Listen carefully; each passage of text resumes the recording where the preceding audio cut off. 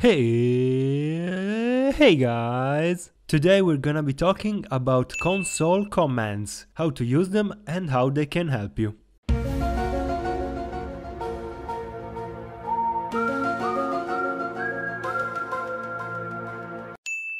Most of the commands I'll show you are formed by a function name plus true for enabling or false for disabling.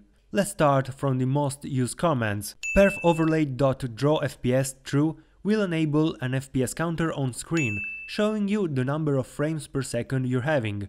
If they're under 60, consider lowering your graphics settings.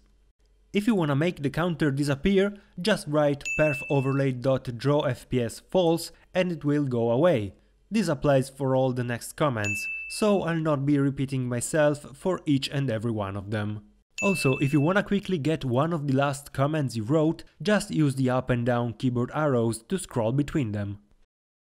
Network PerfOverlay.Enable will show a graph containing various informations about your internet, such as current, average or max latency. That is basically the time your information need to get to the Battlefront servers, like when you move, when you shoot or when you get a power-up, you need to send informations to the servers. So, the lesser the latency, the better is your gaming experience.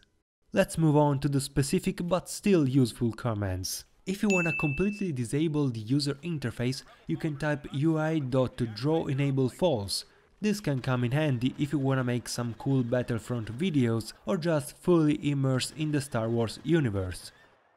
PerfOverlay.Draw graph will show a benchmark graph for both CPU and GPU usage. You can get the graph showing only the CPU or GPU performance by typing PerfOverlay.Draw CPU graph or Draw GPU graph.